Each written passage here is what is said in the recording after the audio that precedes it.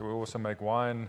We've got a polo estate not too far from Skalk's farm there in the most beautiful area in the world, I think, and just really enjoying the property. That's what I did after I graduated when I was in the US, and it's great to be able to create something and to be able to have a second career and to be able to achieve those gold medal moments again. I think one of the like the scary things is that when you're 26 years old, you win an Olympic gold medal and you think, is this as good as it's going to get? So to be able to have a second career is great, and really enjoying my time there.